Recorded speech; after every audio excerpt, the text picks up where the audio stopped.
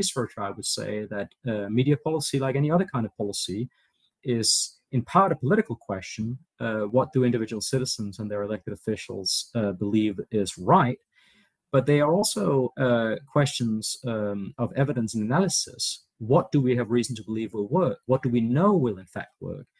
And in that sense, I think media policy too benefits from evidence and research. And I would encourage policymakers to think about investing in and enabling the institutions that can provide such evidence, whether civil society, independent regulators, or researchers.